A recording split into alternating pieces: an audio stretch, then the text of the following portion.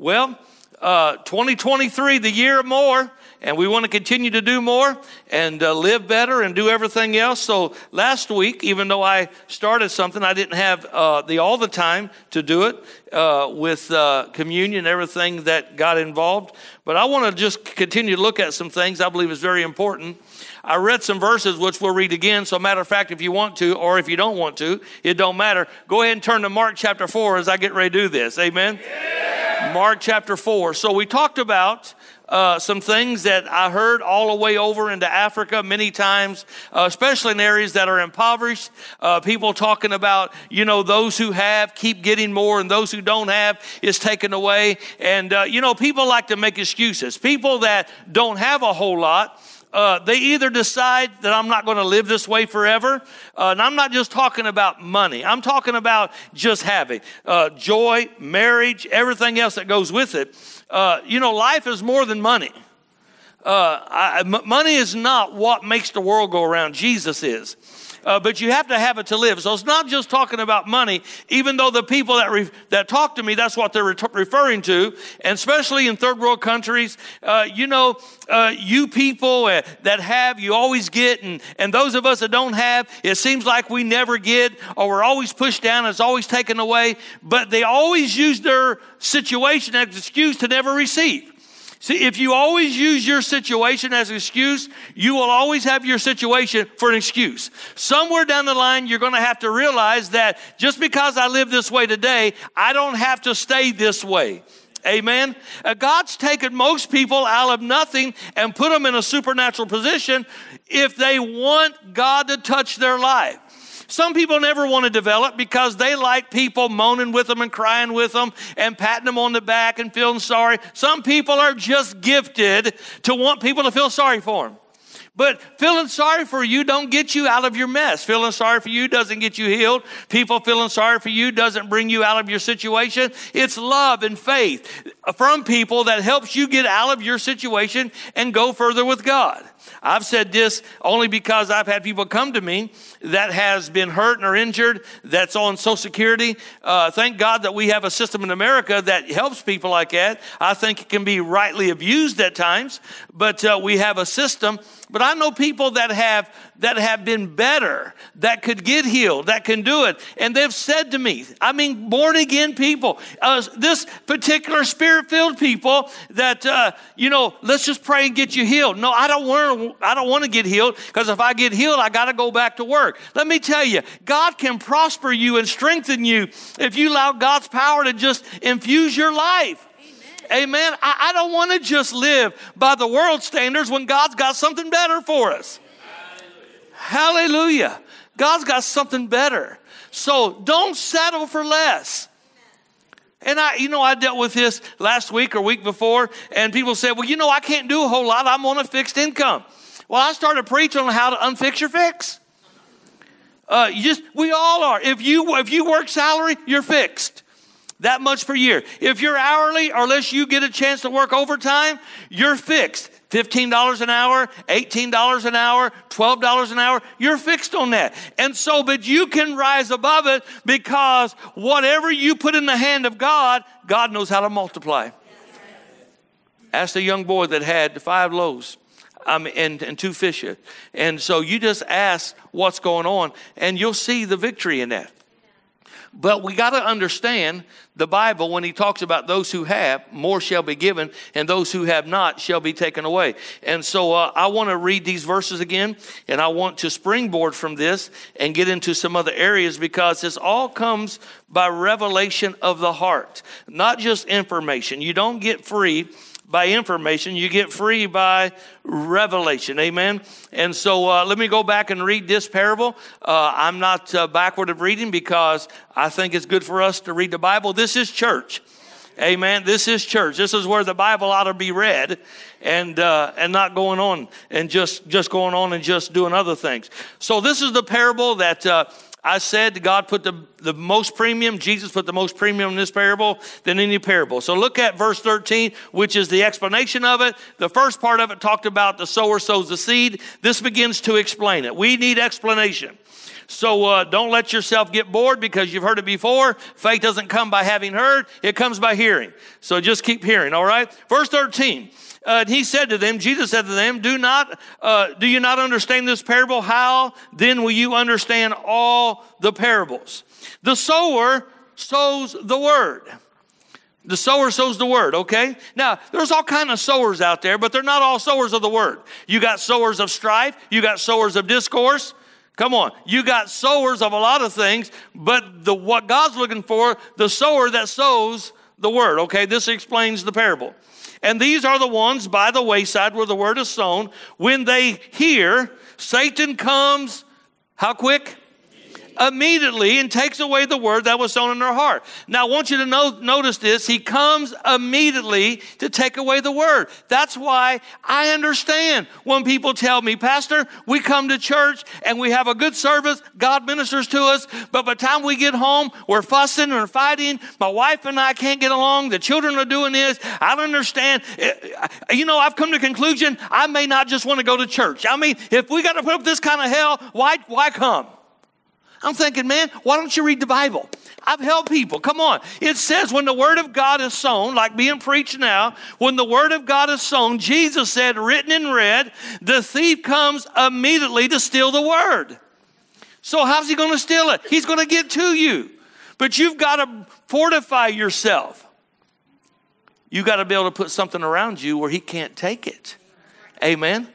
If you're growing a vegetable garden, if you got a lot of varmints coming to get in it, you'll put some kind of fence, you'll put something around it to protect it. People know that in the natural. We got to do the same thing in the spirit. You've got to do something to fortify the seed that's in your life. If not, the enemy will continue to steal the word from your heart, and you'll keep walking around saying, I don't know why God never does anything for me. I don't know why God doesn't show up. I don't know why God never answers my prayer. It's not that God's not doing it. God's sending his word. It's just the enemy is out there stealing everything you get. You can stop that mess. You can stop that mess. But you don't stop it by whining. You stop it by taking a stand on the word of God. Come on. By taking a stand on and for the word of God. All right? And so he steals it out of their heart immediately. Verse 16, these likewise are the ones sown on stony ground, who, when they hear the word, now I told you last week, underline everywhere you say hear the word, immediately receive it with gladness. Praise God. Wasn't that good preaching? They have no root in themselves, and so endure for a time afterwards when tribulations or persecutions for the word arises for the word's sake, immediately they stumble, or according to that word, they are offended. Now these are the ones sown among thorns. They are the ones who hear the word, like all the other ones, and the cares of this world, the deceitfulness of riches, and the lust or desires of other things enter in, choke the word, and it becomes unfruitful. But these are the ones sown on good ground, those who hear the word, same hearing again, accept it, bear fruit, some 30, some 60, some 100-fold. And so that's why, if you haven't wrote this down, write it down. The subject of this parable is not the ground. The subject of this parable is the word of God. That's a subject. The object of this parable is how that word can produce in your life 100-fold. That's what the object is. Some 30, some 60, some 100. Now, 30 is better than 0. But it's not as good as 60, and 60 is better than 30, but it's still not as good as 100%. So the word has the ability to produce in your life 100-fold. What does that mean, Pastor? That means everything that Jesus Christ died for, that he made provision for your life, that means you can walk in it and have access 100% of the time. But not everybody does it. Why? We'll allow emotions, we'll allow other things, we'll make excuses to where we can't receive it. But the word of God, we have the ability to absorb 100% of this word. And that's called revelation. It's not just the information, oh man, I'm telling you that was good, but I just need revelation. I remember years ago, this was not long, about I'm thinking now it's going to be 2000 because we met Pastor David in the summer of 99. So this is about around 2000. We've been communicating a little bit. And so we were talking, and God began to speak to my heart as he was sharing his heart. Pastor David was sharing his heart. And I shared with him some words. And so we were just ministering, and I could tell they were coming from my spirit on the inside. And so a few days later, he called me and said, that conversation we had the other day? I said, yeah. He said, what was that? You remember what you said to me? I said, no, I don't remember. I said, what were we talking about? Give me the subject. Maybe I can draw it back up. He said, well, we were talking about this, and you made a statement, and I was hoping you'd remember it. I said, was it this? He said, no. I said, was it that? No. I said, how about this one? No. I said, David, I've rehearsed the whole conversation. I can't remember. He said, I didn't write it down. He said, usually when I'm talking to you, I write things down. But this seems so simple that I didn't write it down. And when he said that, I heard in my spirit, as if somebody was sitting next to me, I heard in my spirit tell him that when he heard it, I left a carbon copy of it in his spirit. I said, David, the Lord just said he left a carbon copy of that in your spirit. If you pray it out, he'll bring it back up in you. He paused, quiet. He says, well, if he left it a carbon copy in my spirit, he left one in yours because you're the one who spoke it. Why don't you pray it and let me know what's going on?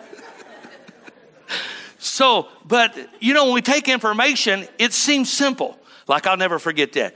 But information will go through one ear and process and come out the other side. But revelation is what's absorbed into your born-again spirit. That's when the word becomes life. People say, what really is faith? I'll tell you what faith is. Faith and revelation, I'll tell you what it is. It's when the word of God hits your born-again spirit and life happens. That's really what happens. The word of God comes in, you protect it, you don't let the enemy steal it. But once that word comes alive inside of you, that's revelation. That's where faith really comes from. And so it's not just hearing it in one ear and out the other, but it's when that word is able to be injected into your spirit and that word becomes life. It becomes life, and there's an explosion takes place inside of you, and that's when you say, I can walk in this, I can do this, I can see this through, because now it's not just information, now it's become revelation in you. And so when we get down to verse 21, it looks like there's a new subject. Some Bibles have like a different paragraph title, but he's still talking about the Word of God. This whole parable is dealing with the Word of God. If we could read this whole chapter, it's all going to be dealing with the Word of God.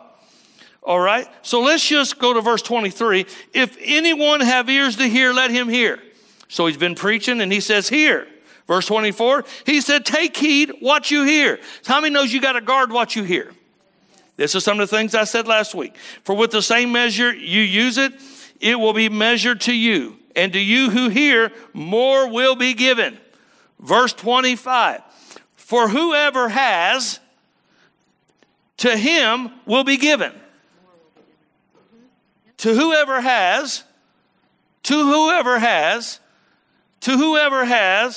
all right, more will be given. But whoever does not have, even what he has will be taken away from him. So that's talking now about this word and this revelation. When the word of God becomes life to you, and that word is not taken away by the enemy, that word will continue to produce more in your life.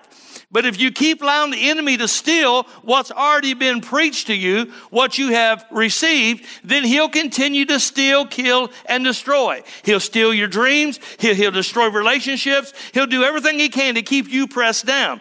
So it's not talking about the rich keeps getting richer and the poor keeps getting poorer. It's really, if you want to talk about the rich in the spirit will keep getting rich in the spirit because they're going to protect what God's put in them. You can't continue to allow yourself to lose ground in the things of God. You got to protect it. See, people look at people that have a lot now. Let's say they have a lot, but they may not understand where they come from. They may not understand what they had to do to get there. I was talking to Angel yesterday, and there's this man that comes into meetings to help Pastor Barkley. And he's very successful now. He's got a very successful business that he runs. But we were talking the day, actually it was on Thursday because we left on Friday before the meeting ended on Friday night. And he said, Pastor, he said, what people see me do now, I did that when I didn't have it. When my wife and I came to this meetings and I didn't even know how I was going to pay my hotel bill, is on credit cards, I had to pay it later. When I saw that there needed to be money for the budget and honor, I gave when I didn't have it. And I'd leave thinking, I don't know how we're going to pay this off. I don't know how we're going to do this. He said, but the word of God became so real inside of me that if I walk according to this word, there's no way for me to fail. And he said, I started watching myself come out of this situation. He said, so I can't get up and tell everybody now. People see kind of what I have, but they don't understand. We made a decision to live this way before I had evidence that I could even live this way, other than the word of God. And so that's what people have to understand. Don't ever judge someone that really walks with God in what they have unless you know how they got it. Because not everybody that gets it crookedly. They get it by faith, okay? And God's no respecter of persons, so God can bring anybody out of their situation and take you to places that you've never been. But it's not because man feels sorry for you. It's because God's word cannot fail. It can't fail. It's life to those who find it, and it's health to all their flesh. God's word can't fail. God cannot lie. You just got to be able to push through the pressures until you get it. So this is I've told this a few times, and I believe it's worth bearing since I started a little earlier today to repeat.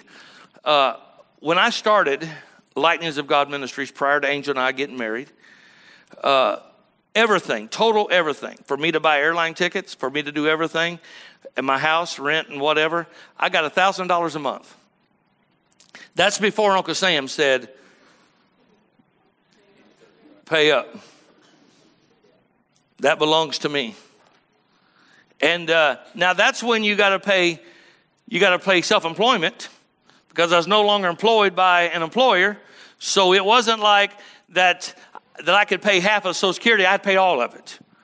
So with the tithe, with Social Security, with, all the stuff at Uncle Sam that's watching out for me, and all of that stuff, he has my best interest at heart.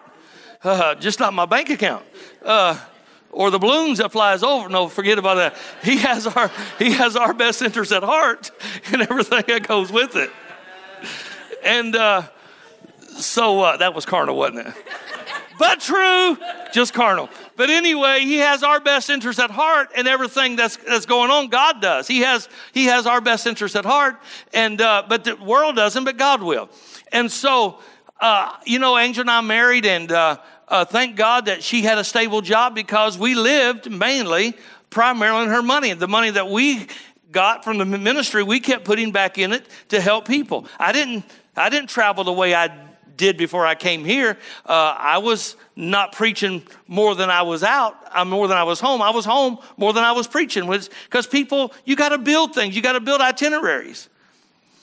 And so this was 1999. This was a trip that I met Pastor David on, actually, same trip. This is when her and I went to Anaheim, California, attended a conference. And while we're in that conference, the Lord spoke to me and said, I want you to, people were up shouting and dancing. And the person preaching had everybody, just on energy. And actually they was preaching about prosperity. That's what it was. And I've soon watched these people get off a little bit. But anyway, people were just energized on the flesh. And the word of the Lord came to me and said, sit down, shut up, and listen. I'm going to teach you something about sowing and reaping that will change your life. So I sat down, shut up, but I couldn't hear anything being preached because everybody else was standing up, screaming. And so what I began to hear started affecting me. How many knows faith comes by hearing? Sure.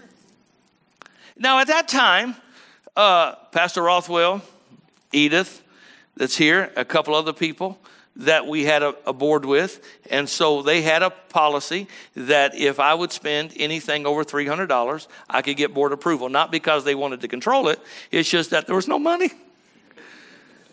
You know, I had people tell me, just let the ministry pay for it. I am the ministry. You know, if the ministry goes and buys everything, then when it comes to me receiving something, there's nothing there. So I learned to protect that. And so we got in that meeting and God said, now here's how it works. You've got to be able to give from the heart. So we had little handwritten checks. I asked Angel, I said, let me have the checkbook. There wasn't a whole lot in it. And she said, what are you going to do? I said, I'm going to write a check for $300. No problem. I don't have to call anybody and say, hey, I'm going to give it $300. And so I wrote it. Now, there's 3 services. There's morning, afternoon, and evening services. So we came to the next offering. I said, let me have that checkbook. She said, what are you going to do? I said, I'm going to write a check. She said, how much? I said, $300. She said, you just wrote one for $300. I said, you know, the policy is I can't write one over 300. No one said how many I can write at 300. See, when people say, well, you know, I wouldn't have done that. You know, my flesh didn't want to do it either because that's it. I'm giving it away. Next offering. What are you doing? Writing another check. How much? $300. You know, that third one, that pen was sweating in my hand a little bit. Yeah.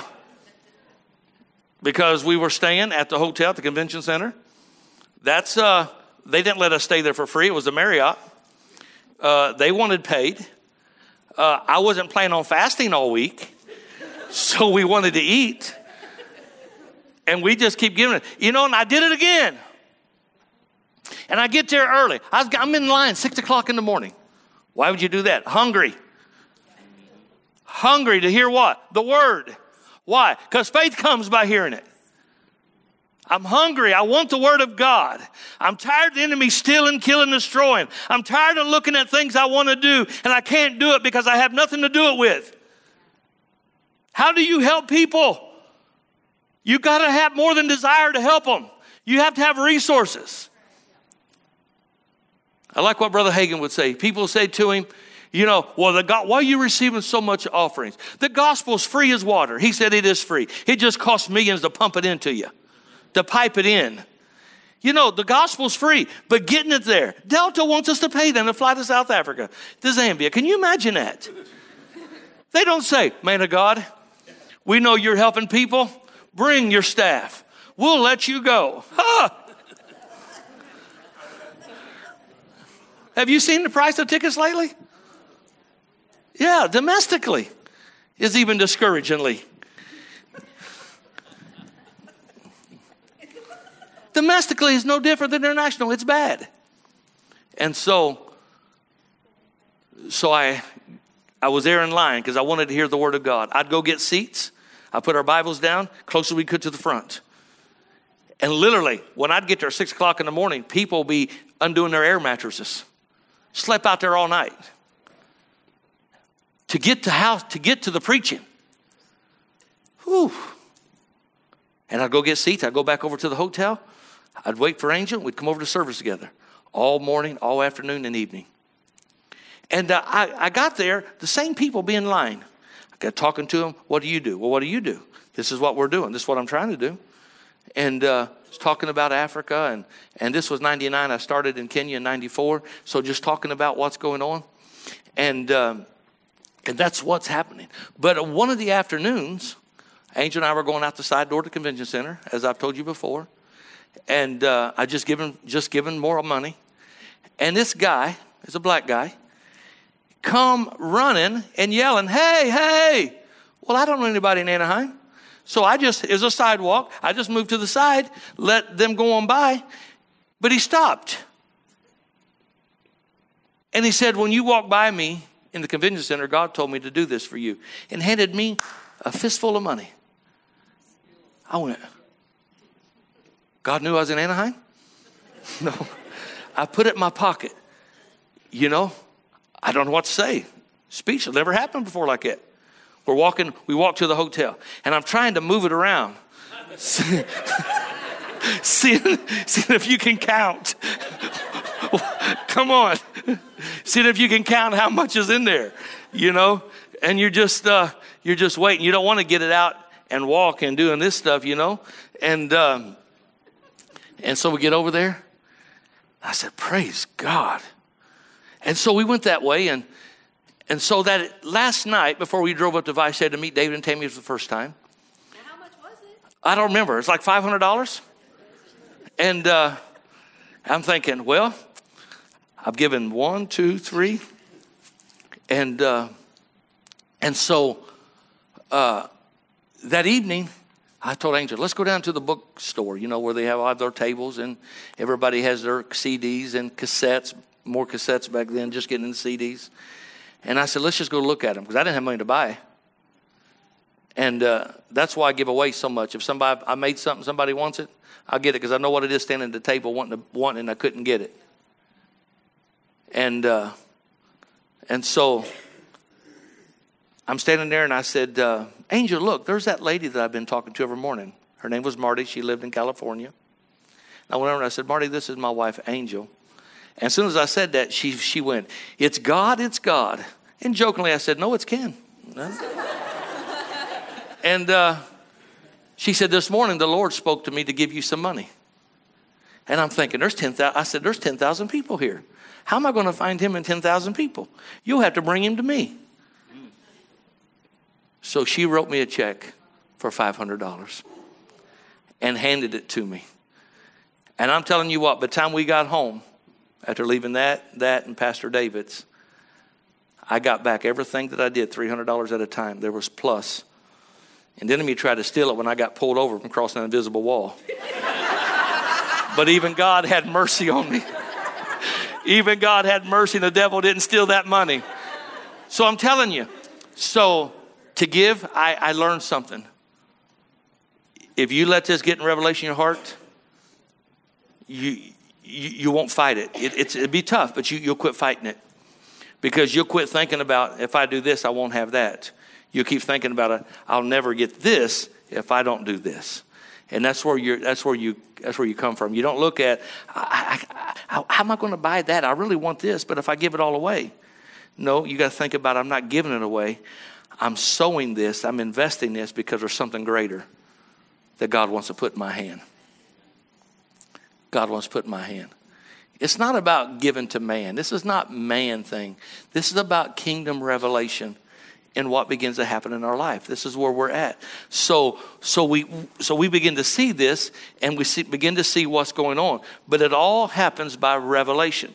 Now, I'm going to skip some things here. I'm going to turn a page, and I want to skip some stuff. And I want to talk about, we talked about in Matthew chapter 16 when Peter said, upon this rock, Jesus said, upon this rock I build my church, and we talked that being revelation. But I want to look at some steps here, because it's not just enough to know that we need revelation. How do we get it? How do we get it? How do we get revelation knowledge? Now, revelation knowledge is when God breathes on something, or you take knowledge revealed by God, or God reveals something to you, and it becomes revelation to you. Revelation, illumination, something that you've never had before, and all of a sudden it becomes life to you. Revelation is when people say, the light came on. You're no longer in darkness. You're no longer in the fear part. Because once you get to revelation, it removes the fear. It removes the fear from it. Because you trust God that he's going to work it out for you, and that's what's going to happen. So there's a couple of things. I went back and looked at it. I've shared these before on a Wednesday night, some of these points. But some of the things I want to talk about real quick, I want to at least get to this first one, about steps on how to get revelation. Number one is expect the Holy Spirit to flood your spirit with light. Expect the Holy Spirit to flood your spirit with light. See, the Holy Spirit's inside of you. The Bible talks about him being the Spirit of truth. The Bible says that he is also the teacher. He teaches and reveals inside of us. I would take the Bible, Back in the day when we didn't have office to go to and didn't have an office that we rented, we did before we came here to pastor. And I would walk in hotel rooms when I'm doing meetings. I would prepare as I'm studying to preach. And I would take the Bible and I'd begin to read scriptures. And I'd hold the Bible in one hand and I'd hold my hand right here. There's nothing spiritual about putting your hand here. It's just I do this because the Bible says that the spirit of man is the candle of the Lord, searching all the inward parts of the belly. So I say this is the inward man, the hidden man of the heart where the Spirit of God dwells. And I'd walk and say, Father, I thank you that I have revelation. I'm anointed for revelation. You don't want me just continue to operate out of my brain and out of my head. You want more for me. I'm anointed for revelation. I'm anointed for revelation. I'm anointed for revelation. You know, one day, Dad, Pastor Rothwell, to you guys, he said to me, he said, son, you see things in the Bible that I don't even see. You know, you bring points out. Well, he brought points out that I never saw when I did it. And it doesn't just happen because you use your Bible for a pillow and you just start, going to draw it that way. I'm going to sleep. I'm going to use my Bible for a pillow. I'm going to get smart in the Word of God. No, it's not osmosis. It's the Word of God. And I would walk and say, I'm anointed to understand this. I'm anointed to get this. I'm anointed to get this. And when I see it, I'm thinking, all right, I'm going to walk in it. I'm not just going to say I know it. I'm going to walk in it. I'm going to start applying this. And when I start walking in it, hearing plus doing is what continues to bring revelation. I can't just hear it. I've got to do it. I can't just hear it. I got to do it. If I'm going to get manifestation, I can't just hear it. I must do it. Amen. See, hearing it takes no effort. Doing it takes something now outside of your own little emotion and say, I'm actually going to walk this out. So hearing plus doing is what brings this. And I said, Lord, I hear this. I'm going to do this. And when I stumble at it, I don't get down and allow shame get all over me. I'm just going to go back and regroup and keep listening to it and keep saying, I'm anointed for revelation. I'm anointed for revelation. I'm anointed for revelation. The Word of God is life to me. God wants me to understand this. He doesn't want me to stay in the dark. Everything is hidden. He wants to bring the light. But you can't sit in church and be thinking about, this or that, or wanting to check your phone and wanting to see who liked your last post and who didn't, and see how many things going on. You have to decide in your heart, this is revelation knowledge. I've got to have this to live by. My kids need it. My grandkids needs it. I can't just live by just knowledge. Oh, I can quote the Bible. Years ago when I was just a young man here, I went with some deacons, and we went down to the grocery down here where the La Fiesta is now and all of that.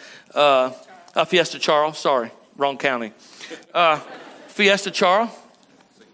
It was Miller's grocery store. And I'd stand there and we'd hand out tracts. And I remember this one guy, I was just young, just still in high school. And you want a tract? No, don't want a tract. This guy was so grumpy.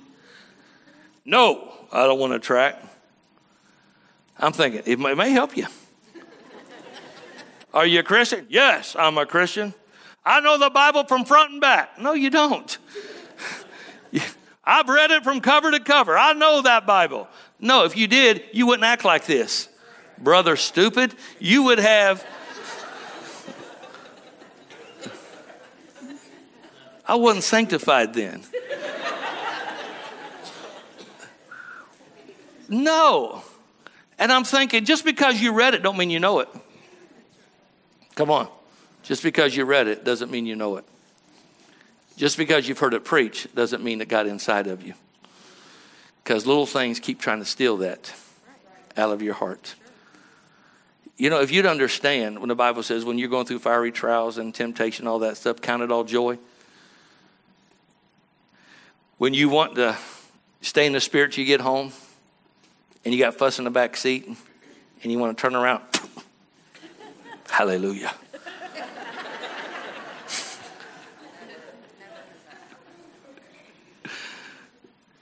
If you would just say, devil, you're not stealing from me. You lock your shed so people don't steal your tools. You lock your car so people don't get in it. How about locking your heart away when you leave here today and say, no one's going to steal this, because without revelation, I'm just going to be a mere human. But with it, I'm going to go from glory to glory. I'm going to step out of my human side and step into a supernatural. Even though I'm human, I'm going to get the supernatural parts of God on me so I can operate in it. That's what it's all about. It doesn't just happen because, well, I've been saved now 30 years. No, there's some people have been saved 30 years still acts like a spiritual baby because they keep listening to their emotions. So it's not how many years you've been saved. It's how you develop your spirit on the inside. You know, the thing that steals it quicker than anything, I know I say it a lot, is offense. Is offense. As soon as you realize that I'm not going to continue to take offense to this, then you're going to start growing quicker spiritually. Because offense and pride is what comes to steal, kill, and destroy this thing. You just got to stay out of it. So when you go home today and this thing tries to steal the word out of your heart, or tomorrow when you show up to work and somebody lied about you, trying to get you fired or whatever it is. So no, I'm not going to get into that natural carnal fight. My God is going to preserve me. God's going to protect me. I'm not going to allow the enemy to kill, steal, and destroy what I received this weekend, and I'm going to live in victory. Amen. Amen. Hallelujah. See, you have to, I remember being in the construction. Being in construction. Now, those porta-johns aren't the best place to be in. You get in and get out. Even though they say they clean them once a week. Ha! And there was times when I was working in Columbus that you get under so much pressure and you get under things like that, there was no place to go. I remember going into a porta-john and standing there and saying, I refuse to allow myself to get into the flesh and get offended. I'm going to make a decision right now that this is how I'm going to live. You got to decide. You got to decide on what's going on. I did it in there because I don't want anybody to see me talking to myself. But you got to decide on what you do. Don't allow him to steal the life and truth out of you. So allow God to flood your spirit with light. The entrance of God's word gives light. Amen. Now the light is in you. The Bible says in Jesus was life, and his life became the light of man. So soon as something in you that's life always produces light inside of you. So in him was life, and his life became the light of men. So that's why you're a light to the world, because in him is life. And life will give out light. Amen. And so you have the life of God in you. And the life of God in you is going to continue to flood you and bring life to you.